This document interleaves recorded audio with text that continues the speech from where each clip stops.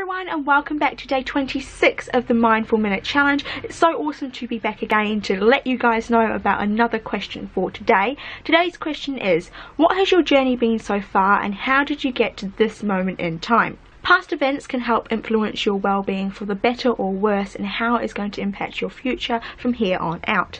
One way that I like to make sure that I am monitoring my journey to help me get here to today within this moment in time is to make sure that I am setting myself small goals each and every day to try and accomplish something, no matter how small, each and every day, to feel an element of success and achievement within my day. Are you going to set goals to help contribute to your journey of everyday life, or how are you going to contribute to your journey and what has brought you here today? You know the drill by now, guys. Go ahead and write your answer to today's question in your notepad. We are getting so close to the end. It's really quite sad, but you guys have done so well and we still do have a few more questions. I'm going to love and leave you, and I will see you tomorrow in day 27 of the Mindful Minute Challenge. See ya!